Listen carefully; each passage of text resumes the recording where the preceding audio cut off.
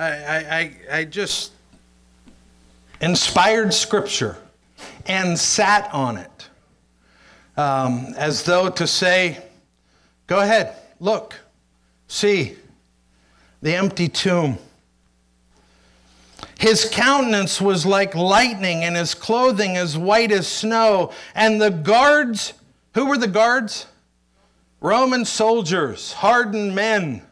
And they what? They shook for fear of him and became like dead men. And the angel answered and said to the women, do not be afraid, for I know that you seek Jesus who was crucified. He is not here, for he is risen, as he said. Come see the place where the Lord lay, and go quickly and tell his disciples that he is risen from the dead. And indeed, he is going before you into Galilee. There you will see him. Behold, I have told you. So they went out quickly from the tomb with fear and great joy. They went out with what? Fear and great joy. Can you do that? Boy, you better believe it. With fear and great joy, and ran to bring his disciples word. And as they went to tell his disciples, behold, Jesus met them, saying, rejoice. So they came and they held him by the feet and worshipped him. Then Jesus said to them, do not be afraid. Go and tell my brethren to go to Galilee, and there they will see me. Now while they were going, behold, some of the guard came into the city and reported to the chief priests all the things that had happened. When they had assembled with the elders and consulted together, they gave a large sum of money to the soldiers, saying, tell them his disciples came at night and stole him away while we slept. And if this comes to the governor's ears, we will appease him and make you secure. So they took the money and did as they were instructed. And this saying is commonly reported among the Jews until this day. Then the 11 disciples went away into Galilee to the mountain which Jesus had appointed for them. When they saw him, they worshipped him, but some doubted. And Jesus came and spoke to them, saying, all authority has been given to me in heaven and on earth. Go, therefore, and make disciples of all nations, baptizing them in the name of the Father and of the Son and of the Holy Spirit, teaching them to observe all things that I have commanded you. And lo, I am with you always, even to the end of the age. Now turn, if you would, back to Titus chapter 2.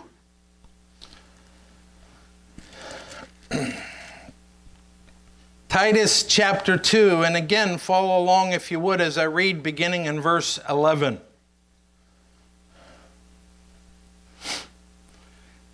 Titus 2:11, for the grace of God that brings salvation has appeared to all men, teaching us that denying ungodliness and worldly lusts, we should live soberly, righteously, and godly in the present age, looking for the blessed hope and glorious appearing of our great God and Savior, Jesus Christ, who gave himself for us, that he might redeem us from every lawless deed and purify for himself his own special people, zealous for good works. Speak these things, exhort and rebuke with all authority. Let no one despise you. Let's pray. Our Father in heaven, once again, we thank you and we praise you, Lord, for the great grace that was demonstrated, your love demonstrated toward us, and that while we were yet sinners, Christ died for us.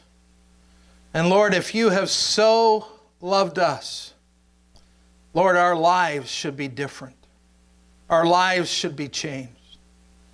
And Father, we thank you for this Resurrection Sunday, this day in which we especially remember and reflect, consider, and Lord, hopefully celebrate the resurrection of our Lord and Savior, our great God and Savior, Jesus Christ. But Lord, I pray and ask that you would help us in this day and in these moments to be challenged not merely with what happened, but why it happened. Not merely with what you did, which is incredible. Dying and rising again, demonstrating that your word is true. Demonstrating that Christ was God, is God. Demonstrating that the way into heaven is secured in Christ. Demonstrating that we have everything we need in Christ for new life. But Lord, may we not just focus today on what you did, but Lord, help us to focus on what we ought to do in response. And Lord, as a result, we pray and we ask that you would have your way in our hearts and lives today. That we would see you for who you are, God who became a man and laid down your life for our sin and rose again, conquering sin and death and hell, so that, Lord, our lives would be what they ought to be for your honor and glory. Guide us into your truth, we pray. We ask it in Christ's name. Amen. Today is Resurrection Sunday. We often call it Easter. It's a day in which it seems like Christmas, like Easter, like a lot of Christian holidays, that we observe more and more people, and maybe not more than we used to, but it seems that I observe it more and more, that more and more people observe these holidays without living in light of their truth. You know, we go through the motions at Christmas to give gifts. We go through the motions to celebrate Easter. We go through the motions of many of these holidays. But does the reality of what they represent impact our life? That's my burden. That's my burden this morning. And it's a burden for my own life, as well as all of our lives. In our recent Bible conference, and by the way, thank you, all of you, who took part in helping us out with the conference, with the Seder, coming and being here. As Greg Lote would say, thanks for coming. It was great to have you here. We appreciate that. What a blessed time. We've gotten several cards from several of the visitors that were here, just thanking the church for the ministry. But you know, at that conference, Bruce Scott taught a lot of things, but he taught us that God's prophetic calendar is laid out from beginning to end. And in that prophetic calendar which God has given to us, we see God's just judgment is coming. And we see that his so great salvation in Christ is finished. It's secure. And we saw that Christ is coming back. And over and over and over, Bruce Scott said what? The time is near. Are you ready?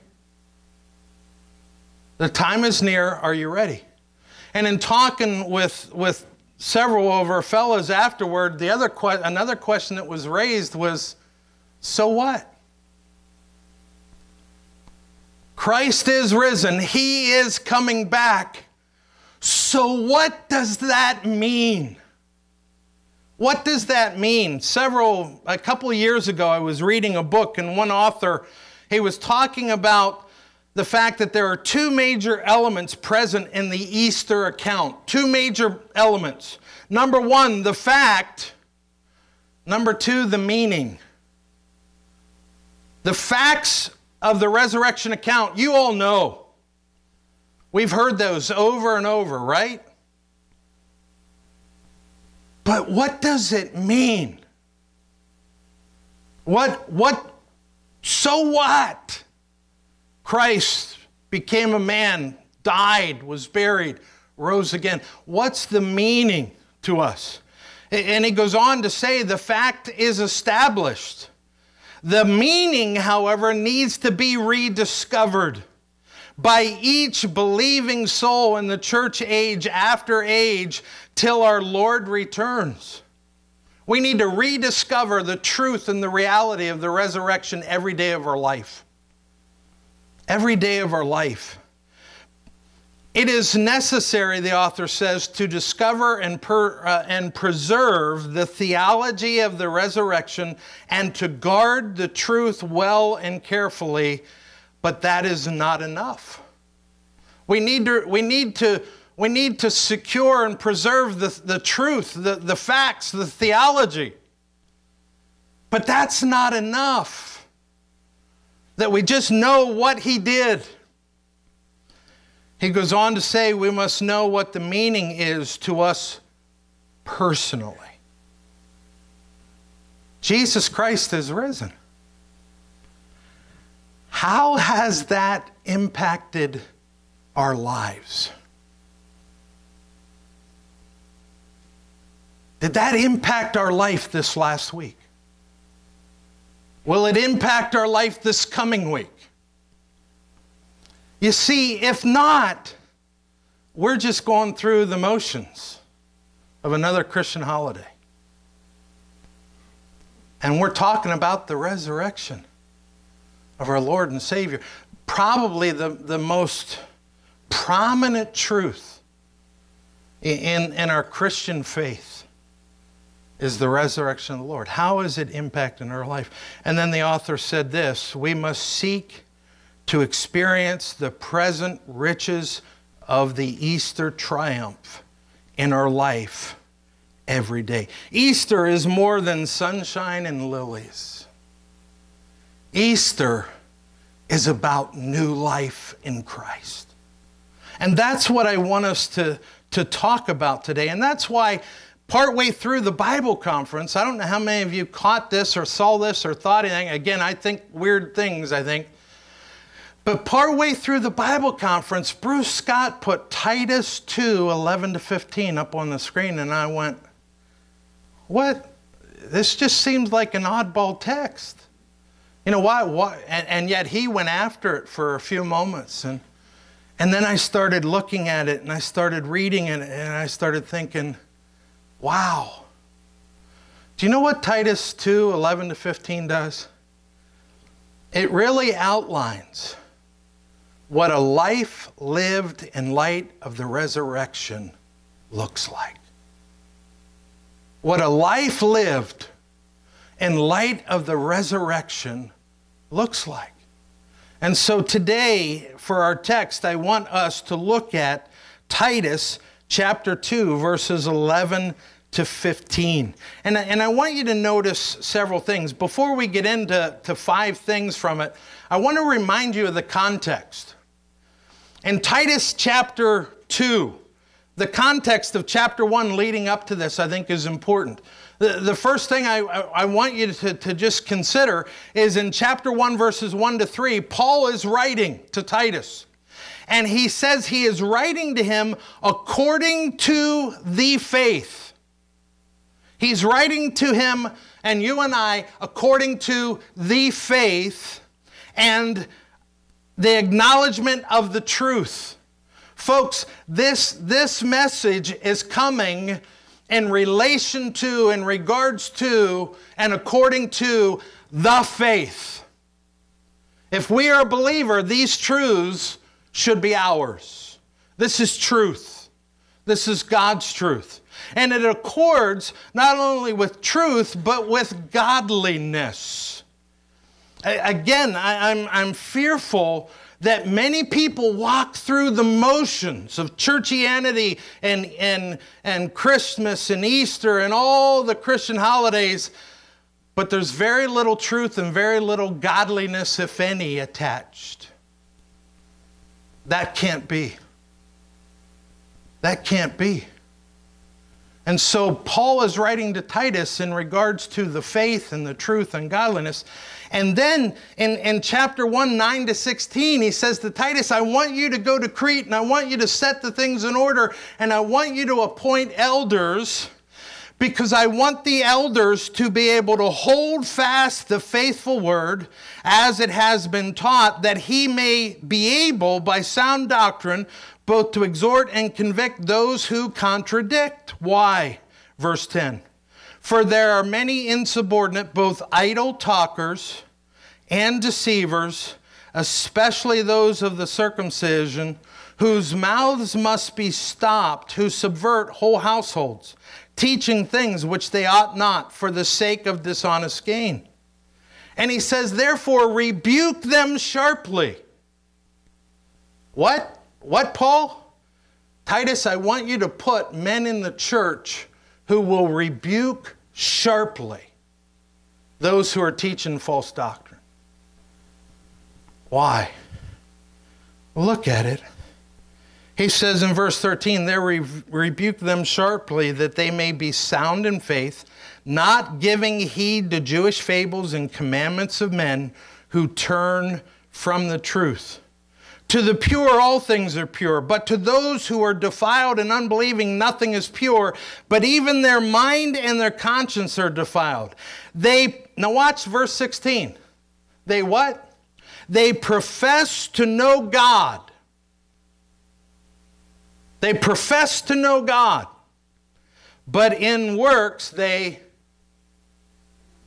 deny him, being abominable, disobedient, and disqualified for every good work. Do you know why Paul wanted Titus to put fellows in leadership positions who would handle the word accurately? Because there were many people within Christendom who professed to know God. They would have professed to celebrate Easter. They would have professed to celebrate Christmas. But in their works, they denied him. They said it, but they didn't live it. And then in chapter 2, and we've talked about this in this church. I know I have, and I know Jim has. But in chapter 2, look at verse 1 of chapter 2 of Titus. He says, but as for you, Titus, you speak the things which are proper for what? Sound doctrine. Okay, now stop for a minute. But you, Titus, you speak the things that are proper for sound doctrine. Doctrine is what we believe, what we know, what we understand, what we believe. He says, I want you, Titus, to teach the things that are proper for sound doctrine. And then in the next few verses, watch what he does. Verse 3. That the older men, what's the next word? What's the next word? Okay, not the next two words. That the older men, what's the next word? Be reverent, of good behavior, temperate, sound in faith. Look at verse 3. Timothy, Titus, I want you to teach the things that are proper for sound doctrine, verse 3, so that the older women likewise that they, what's the next word? Be reverent in behavior, not slanderers, not given to much wine. Verse 4, Titus, I want you to teach the things that are proper for sound doctrine, verse 4. That older women admonish the younger women to love their husbands, to love their children, to, what's the next word? Be. Verse 6. Likewise, exhort the young men to, what's the next word? Be. Verse 9. Exhort bondservants to be. What's the point? The point is sound doctrine leads to being. And if my sound doctrine does not lead to me being, I've missed it. Do you see that? It doesn't matter what I think and say I believe about Easter and the resurrection if it doesn't change my being. I don't understand the resurrection.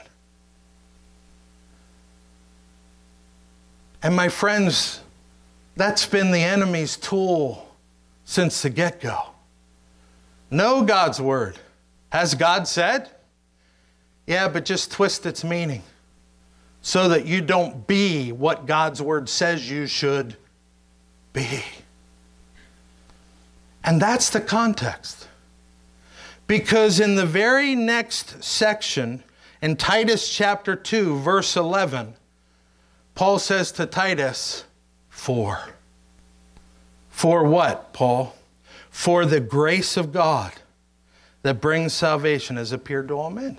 In other words, that whole idea of know sound doctrine, teach sound doctrine so that old men, old women, young women, servants be what we ought to be is because the grace of God that bringeth salvation has appeared to all men.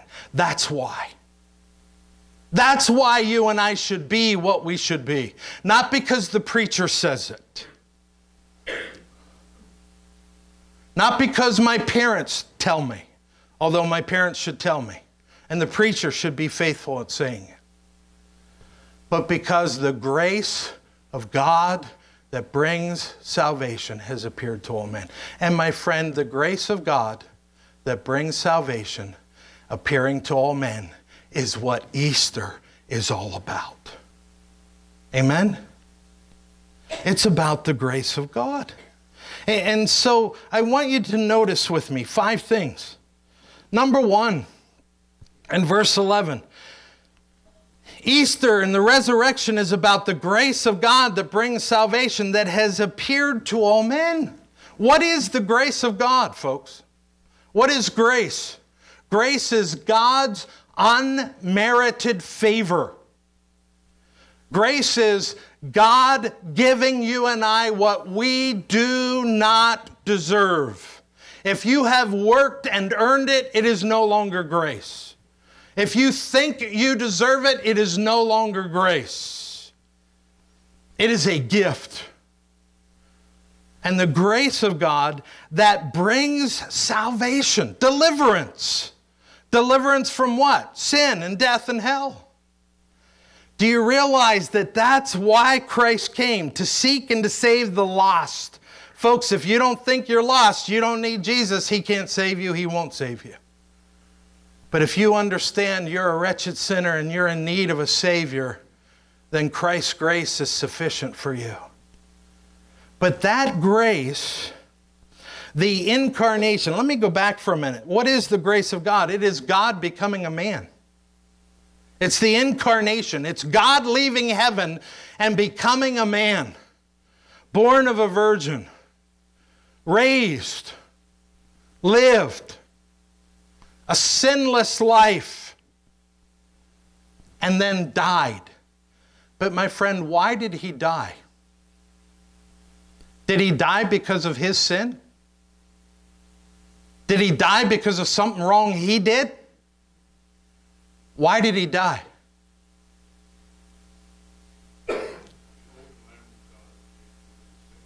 Takes away. He died because I'm a sinner. He took away our sin. Can you say that this morning? He died because of me. Not him, not her, me. That's why he died. And again, folks, if we don't believe that, we don't understand the death, the burial, and the resurrection of Jesus Christ. He died for me. He came to seek and to save the lost.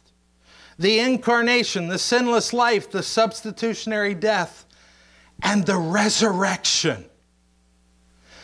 Over and over, if you notice the word resurrection in the New Testament Gospels, watch and you'll see over and over, God raised him from the dead. God raised him from the dead. Jesus did not raise himself. God the Father raised him. Why? Because the wrath of God was justified. It was satisfied in Christ. Behold, my beloved Son, in whom I am well pleased. And he rose for your justification and mine. He who knew no sin became sin for us so that we might be made the righteousness of God in him. That's the grace of God. That's what he did for you and I. That's the message of the resurrection day of Easter. But notice this. That grace of God that brings complete salvation has appeared to who? To all men. That's that mystery we just sung about. That mystery that was hidden for ages has been made known in Christ and is made known to the world through preaching, through proclamation. It has been made known. God has made this gift of grace known from the very beginning. If we went back and looked at Genesis 3:15, from the very beginning, God prophesied about the seed of the woman that would crush the serpent's head. And that seed is Christ. From the very beginning, he proclaimed that. In Psalm 19, the Word of God tells us that the heavens declare the glory of the Lord, and the firmament shows his handiwork night unto night, day unto day. In every language that message is heard. What message? There is a God to whom you're responsible. There is a God. But then he goes on in the second part of Psalm 19 to say the law of the Lord is perfect, converting the soul. The testimony of the Lord is sure, making wise the simple. Not only does creation declare it, but his written word has declared it. And not only has his written word declared it, but the living word, Jesus Christ, has declared it. My friend, God has made himself known. I never forget years ago watching a video, and you get on YouTube and Google it, you'll find it, but Ben Stein interviewed Richard Dawkins. Richard Dawkins is one of our world's leading atheists and spokesman. By the way, it's interesting, in this video, he actually says that he believes that the idea of intelligent design is a good possible truth, but just not God. There's an intelligent designer, if you look around, but just not God. But Ben Stein, partway through it, said to Richard Dawkins, this atheist, he said, well, just what if you died someday and ran into God? What would you say? And he quoted Bertrand Russell, who was an atheist from the turn of the century, who said this, and he quoted him, I guess word perfect, I'm just telling you what he said. He said, sir, here's what I would say to God. Sir, why did you take such pains to hide yourself? Are you kidding me? Hide yourself? My friend, from the very beginning, God has made himself known to you and I. As sovereign Lord God, creator, sustainer, but the one who came to save our souls. My friend, the grace of God that brings salvation has appeared to all men. You say, well, but wait a minute, what about the unreached people groups? Let me ask you a question. No, let's turn and look at a text. Look at Genesis chapter 9 with me, please. Genesis chapter 9. Now, are there people groups that haven't heard the gospel for many, many years that need to be reached? Are there? Yes. Many people groups that need to hear the gospel. But let me ask you a question. Where did those people groups come from? Look at Genesis chapter 9 and verse 18.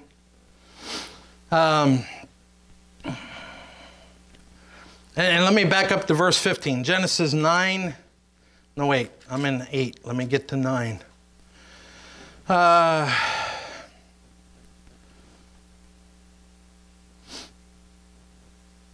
Genesis 9:18. Now the sons of Noah who went out of the ark were Shem, Ham, and Japheth. And Ham was the father of Canaan. These three were the sons of Noah. And from these three, what? The whole earth was populated. Now let me ask you a question. Those unreached people groups scattered all over our world, where did they come from? Their great was Noah. And they knew. But do you know what happened over time? What happened over time is what Romans 1 tells us. Romans 1 verse 24, therefore God also gave them up to uncleanness, to the lust of their hearts, to dishonor their bodies among themselves, who exchanged the truth of God for the lie and worshiped and served the creature rather than the Creator, who is blessed forever. Do you know what's true of many of those unreached people groups? They're worshiping the sun. They're worshiping cattle. They're worshiping... Do you know why they're worshiping those things? You know, we've probably all been told, well, they're seeking for God. No, they're worshiping those things because they rejected God in previous generations and exchanged the truth of God for a lie and worshiped and served the creature rather than the Creator. Now, do we need to get the gospel to them? Yes, we do. But my friend, we need to understand something. The people groups and the persons and the individuals that reject God now because they worship and serve self and this creation rather than the God who created them. The grace of God that bringeth salvation has appeared to who? All men. There's a second thing I want you to see. And that's this. Because the grace of God has appeared, the grace of God trains us. It trains us. Look at verse 12. Again, the grace of God that bringeth salvation has appeared to all men, teaching us that denying ungodliness and worldly lust, we should live soberly, righteously, and godly in this present age. The grace of God teaches. Do you know what that word is? I could have my sister Marlon stand up. She's a teacher. That's the word. The grace of God is a teacher. It's the idea of the one who trains and educates and instructs. Question: what has God's grace taught you? What is God's grace teaching you? That grace that we just talked about that brings salvation, deliverance from sin and eternal damnation.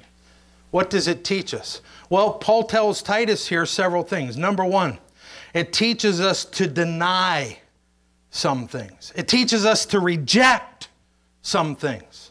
It teaches us to say no to two things. What is it? To deny ungodliness and worldly lusts. Folks, if the resurrection of Jesus Christ doesn't teach you and I to say no to sin, we don't understand the resurrection like we should. And I would contend that's probably true of every one of us. We need to grow in that. So don't take what I'm saying here to say that, well, Jeff feels like he's got it all together, or that we need to be perfect. That's not the point. But is God's grace teaching you to say no to sin? If not, you're walking through motions this Easter. Because it will train us, it will teach us to reject two things. Ungodliness. What is ungodliness? Ungodliness, one term used in the lexicon is impiety. You know, that's a bad word today. It's the idea of living in light of the reality and the presence of God. I mean, if a holy God is really right here, how should you think, speak, and act this afternoon? Would you say things differently? We would deny ungodliness. You know, I am reading a book right now about the 10 Commandments, and it talks about taking the Lord's name in vain. And I will just tell you that every time I see OMG, I cringe. Because I think, do we know who we're talking about? Do we live a life in light of who God is? Kids, in relation to your parents, do you relate to your parents in light of the fact that God exists and brought grace to save you? Husbands, wives, do we relate to each other in light of God? Do we reject ungodliness in our relationships? In our workplace? In our church? In our fellowship?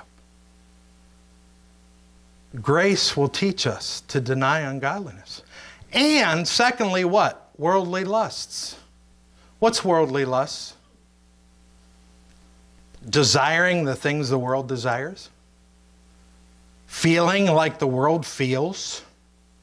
Allowing the world's motivations and feelings and desires to lead and guide me. You know what grace does? Grace says, no, I can't do that. I cannot allow the worldly lusts, the desires for the things of this world and the things that unbelievers, that cannot guide me. My friend, grace teaches you to say no to that. But it also teaches us to do certain things. Look at the text. Not only does it train us to deny ungodliness and worldly lust, but it trains us to live soberly, righteously, and godly in this present age. If we understand the grace of God that was brought to us in Christ, we will be taught to live life a certain way. And he uses 3 terms. What's the first one? Soberly. I don't think it has anything to do with this text, although that would fit under the umbrella. The idea is to live thoughtfully, seriously. When we get up in the morning, do we think, oh, I got a day, I can do anything I want? Or do I get up in the morning and think, okay, Lord, how should I use this day for your honor and your glory? What do you want me to do today? And the things that I choose to do, are they really in keeping with what you desire and you want and your word says? Or do we just see it as our day to spend any old way? The idea is it trains us to live soberly. It trains us to live righteously. The idea of righteousness here is justly, fittingly. If sober is our attitude, righteousness is our action. We need to, grace will teach us to honor and serve God in our attitude as well as our action. To live soberly, to live righteously, to live godly. Again, the word godly is one of the most fascinating words in my thought in regard to the Christian life. It's practicing the presence of God. If we're believers, He's with us. And everywhere we go, we need to live like God's with us. And He's there to guide. He's there to direct. He's there to give wisdom. He's there, and He's there to spank. Do we live in light of God's presence? And notice this. And we are to deny ungodliness and worldly lust and live soberly, righteously, and godly. When? When? In this present age. Oh, well, but you don't understand. No, in this present age. It is not too hard for God's grace, which is sufficient, to enable and help you and I to live a life that pleases God and honors God, and that has resurrection power and hope and joy and peace in 2022. Amen? If I don't believe that, I don't understand Easter. I don't understand the resurrection. Now, struggle with that? Yeah. But every time I start to struggle, it's like, okay, Lord, I need to get my eyes fixed back on you and not me. I need to get my eyes fixed back on you and not my circumstances. And the resurrection life of Christ will enable you and I to live in this present age. And again, that's what Easter is all about. So the second thing I wanted you to notice is because the grace of God trains us. It trains us to put off and put on. There's a third thing I want you to notice. Look at verse 13.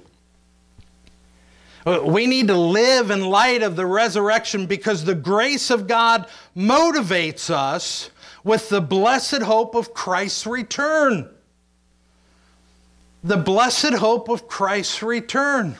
The grace of God motivates us with that. Verse 13, we are to be looking for... Stop for a minute. What are you looking for this week? Well, I hope I have a good week. Well, I hope I'm healthy enough to make this conference. You know, I hope I don't get what Cheryl had so I can go to this conference. And I'm looking for... You know, we look for so many things. But are we looking for Christ to come back? I mean, when Bruce, over and over, the last weekend with Bruce here, he'd say, we'll go do that if Christ tarries. If Christ tarries. You know, and I'm like, you know something I don't, Bruce? You know what? Yeah. He was looking for Christ's return. And again, if we understand the grace of God that we celebrate on Resurrection Sunday, we will be those and should be those who are looking for the blessed hope and the glorious appearing of our great God and Savior, Jesus Christ. I want you to notice two things here. We're to be looking for, the idea is anxiously anticipating, awaiting with confident patience. Awaiting with confident patience. Knowing He's coming, and He's coming when the time is right, and until then, I'll keep serving. That's the idea here, is waiting with confident patience.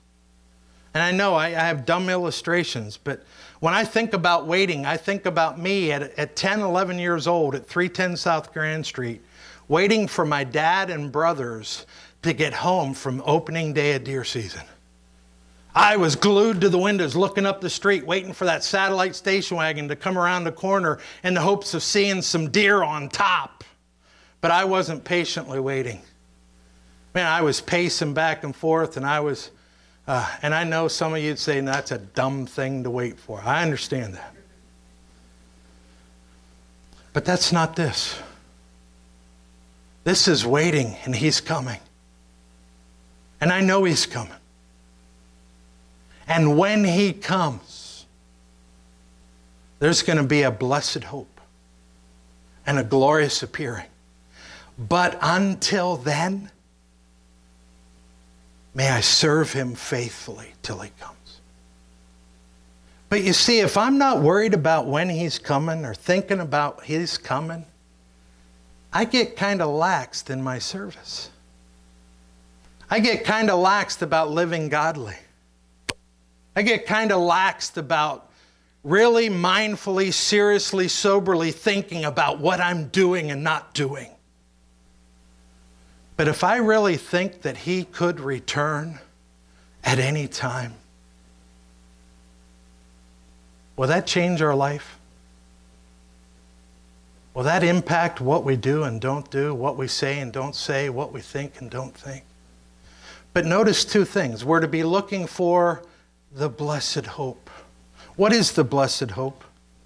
The blessed hope is that hope that blesses our soul. Do you know what my hope is for tomorrow? My hope for tomorrow is a risen Lord. Do you know what my hope is in death? My hope in death is a risen Lord. Do you know what my hope is for 100 years from now? It's my risen Lord. Do you know what my hope is for me to walk through this week at this conference and make it beneficial and helpful and what it ought to be? It's my risen Lord. Because I know if Jeff's in control, it won't be what it ought to be. My friend, we need to be living every day looking for the blessed hope of Christ and the glorious appearing of our great God and Savior, Jesus Christ. Look at Acts chapter 1 with me, please. Look at Acts chapter 1.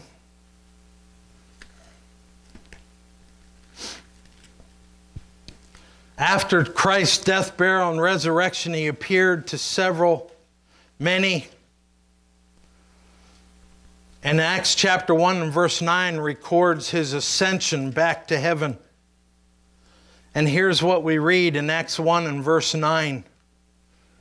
It says, now when he had spoken these things, by the way, what had he just spoken? Acts 1:8.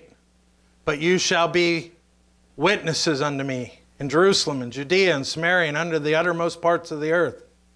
Right? Now when he had spoken these things, while they watched, he was taken up, and a cloud received him out of their sight. And while they looked steadfastly toward heaven as he went up, behold, 2 men stood by them in white apparel, who said, Men of Galilee, why do you stand gazing up into heaven? This same Jesus, who was taken up from you into heaven, will so come in like manner as you saw him go into heaven. Now, what manner did they see him go up? He was standing right there in his bodily resurrection. And they watched him go up, and they're standing there gazing. And the angels appeared to him and said, what? That same Jesus will so come as you saw him go. My friend, do we understand Jesus Christ is coming back? And before he left in John 14, he said to his disciples, I go to prepare a place for you, and if I go and prepare a place for you, I will come and receive you unto myself. That's our blessed hope. And that's the glorious appearing. And my friend, God's grace of Easter will take that blessed hope and that glorious appearing and impact our life, if we live in light of the reality of it. Christ is coming back. Now, in light of that, when he comes back, he's going to set all things straight. He's going to set all things straight. At College and Career, Friday night, we were talking about forgiveness and bitterness. And we were talking about the fact that there are many terrible things that happen in our lives. But do we understand, like Joseph, am I in the place of God? No. Vengeance is his. He will repay. He will reconcile all things to himself. He will set all things straight. My friend, do we understand Christ is coming back someday and he's going to take care of all that? We don't have to worry about it. He's going to set all things straight. Secondly, of his kingdom and reign, there will be no end. You know, we look at the world powers that exist today. Do we understand, number one, that they exist only at the sovereign hand of God? And he is moving them around like pawns on a chessboard, and they are accomplishing only what he wants them to accomplish. But my friend, Jesus Christ is coming back someday, and when he does, he will rule and reign with a rod of iron for all eternity. So why am I worried? Why so downcast, O my soul? Look for the blessed hope and the glorious appearing of our great God and Savior. Again, I'm convinced that if I live in light of the resurrected Lord, it'll change my life. Because I know that I'm looking for a blessed hope and a glorious appearing. There's a fourth thing I want you to see in verse 14. And that is this. We need to live in light of the reality of the resurrection because the grace of God gives us victory, it gives us belonging, and it gives us purpose. Look at verse 14. He gave himself for us that he might redeem us from what? Every lawless deed. Every lawless deed.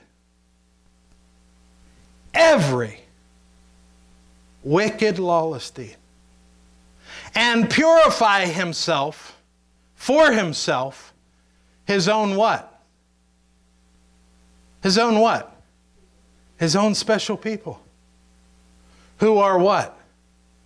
Zealous for good works. You see, I need to live in light of the resurrection because if I do and as I do, God gives me victory. He gives me victory. First of all, He has come to redeem me from every lawless deed. Do you know what the word redeem means? It means to ransom. It is as though God looked down and saw sinners like you and I caught in the slavery to sin. And God said, I'm purchasing them. I'm taking you out of the slave market of sin and you're becoming mine. That's what Easter is about. He came to pay a ransom for many. And folks, don't miss this. He has redeemed us from what? Every lawless deed. Can you say that with me? Every lawless deed. Do you know what that word means? Wicked. Wickedness. Transgression of God's law. Christ came to redeem you from every wicked deed. I don't know who you are here today, but I can tell you based on the authority of the Word of God that every wicked deed that you look back on and think, man, I can't believe I did that. Man, ugh. Christ will redeem you from every one. That's the victory that the resurrection demonstrates. Redemption from every wicked deed. Every lawless deed. But secondly, He gives us belonging. Because not only does He redeem us from every lawless deed, but He purifies for Himself His own special people. He takes sinners like you and I, and He picks us up out of the kingdom of darkness, and He sets us down in His family. You're mine. You're my child for all eternity. You were Satan's. And see, that's the part that many of us don't want to hear and don't want to admit and don't want to come to. But my friend, it's true based on the authority of the Word of God. You and I have all desperately sinned and come short of God's glory. And apart from the grace of God in Christ, we are Satan's children and we will be for all eternity. But Christ came to redeem you and to make you His own special people. Now, can I caution us about something there? Don't make that about you. Make that about Christ. Because He doesn't redeem us because we're special people. He redeems us as sinners and He makes us His own special people for all eternity. God wants to give you victory. God wants to give you belonging. And thirdly, God wants to give you purpose. We are redeemed from every lawless deed and purified for Himself as His own special people so that what would be true? Verse 14. That we would be zealous for every good work. Zealous for good works. Do you know what Easter should do? If I live in light of the reality of it, I should be zealous for what? Are you with me? Did I lose you? You asleep? We should be zealous for what? Question. Is that us? Was that us this last week? Will it be us this week? Zealots for good works, for work that is good in light of God. Understand, if not, I'm just walking through the motions of Easter. I'm just walking through the motions of Christmas. I'm just walking through the motions of churchianity. And I'm not living in light of the reality of the resurrection of Jesus Christ. Because that grace will give us absolute victory, incredible belonging in the family of God, and incredible purpose to be zealous for good works. Now stop for a minute and think about this. Zealous for good works when and where? Everywhere.